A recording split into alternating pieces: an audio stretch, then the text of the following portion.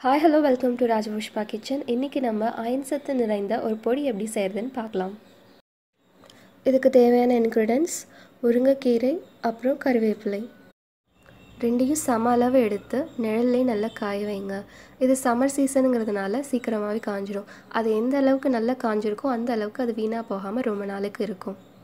வச்ச முருங்கைக்கீரையையும் கறிவேப்பிலையும் ஈக்குவல் அமௌண்ட்ல எடுத்துக்கோங்க. நீங்க 1 கப் முருங்கைக்கீரை 1 கப் கறிவேப்பிலை எடுத்துக்கிட்டிங்கன்னா அதுக்கு ஏற்ற மாதிரி 1 ஸ்பூன் சீரகம் 1 ஸ்பூன் மிளகு எடுத்துக்கோங்க. காய வச்சு எடுத்துக்கிட்ட முருங்கைக்கீரையும் கறிவேப்பிலையும் ஒரு கனமான வாணலியில் நல்லா வறுத்து எடுத்துக்கோங்க. அது தனித்தனியாகவும் வறுக்கலாம், இல்லை நீங்கள் சேர்த்தும் வறுக்கலாம், ஆனால் ஈக்குவல் அமௌண்ட்டில் எடுத்துக்கோங்க ரெண்டையும். நெக்ஸ்ட் மிளகு சீரகத்தையும் நல்லா வறுத்து எடுத்துக்கோங்க. அடுத்து நம்ம வறுத்து வச்சுருக்க முருங்கைக்கீரை கறிவேப்பிலை அப்புறம் மிளகு சீரகம் எல்லாத்தையும் மிக்சியில் போட்டு நல்லா நைஸாக அரைச்சி எடுத்துக்கோங்க.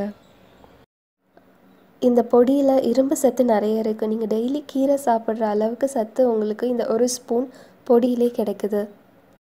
இந்த பொடியை நீங்கள் டெய்லி பயன்படுத்தலாம்.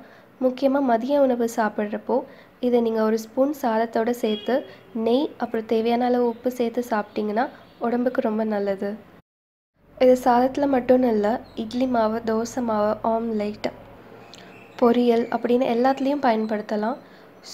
ஸோ இதை நீங்கள் டெய்லி பயன்படுத்துங்க. இதோட டேஸ்ட் உங்களுக்கு கண்டிப்பாக பிடிக்கும். இதில் இரும்பு சத்து நிறைஞ்சிருக்கிறதுனால கண்டிப்பாக தினமும் சாப்பிடுங்க. இதை நீங்கள் வெளியிலேயே ஒரு ஏர்டைட் கண்டெய்னரில் ஸ்டோர் பண்ணி வச்சுக்கலாம். 3 to 4 months இது கெட்டு போகாமல் இருக்கும். முக்கியமாக அதை நல்லா நிழலில் வச்சு காய வைங்க.